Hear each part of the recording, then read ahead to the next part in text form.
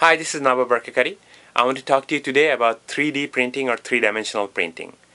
Suppose you're interested in creating a three-dimensional object that you need for some project, and how would you have created it in the past? You would have taken a solid block of material like this, and as I have done using the pad of material that I took to create this, you would have basically cut away the parts that you don't need, remove the parts that you don't need, and then you would have come up with the shape that you want.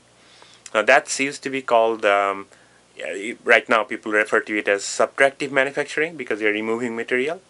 But if you think about it, there's another way you could have created this, right?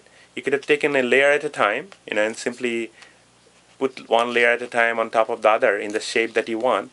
And it can change after a while. You could have the notch comes up, it can come up there. And as you put them down, eventually it would have created this three-dimensional object. And that is the idea behind 3D printing, or as people call it, additive manufacturing, because you're adding material layer by layer. And the nice part is that you're not going to waste much material, right? You're not going to cut out and throw things away. You're just going to add that you need what you need.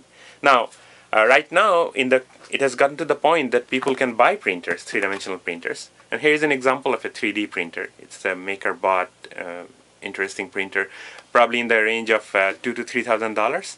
Well, these printers typically are working with plastic, material that's maybe plastics filaments that are melted and put down layer by layer. So the object is defined by a computer file, that describes the three-dimensional shape, and the printer simply lays it down one layer at a time and goes up and creates the three-dimensional object. The interesting thing is you can create tremendously complicated shapes out of this, and if you just go to Google search and look for 3D printed objects, you'll be amazed at all the kinds of things that this method can create. Now, for the home market, perhaps it's mostly like using plastic filaments and it's plastic-based material.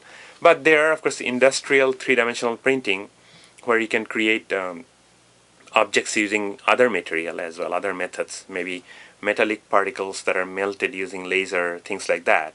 So it gets to the point that you can create quite complicated things, and you can create things that are really of great use. For instance, General Electric has jet engine parts that they create using 3D printing. The whole cars have been prototyped and created using 3D printing.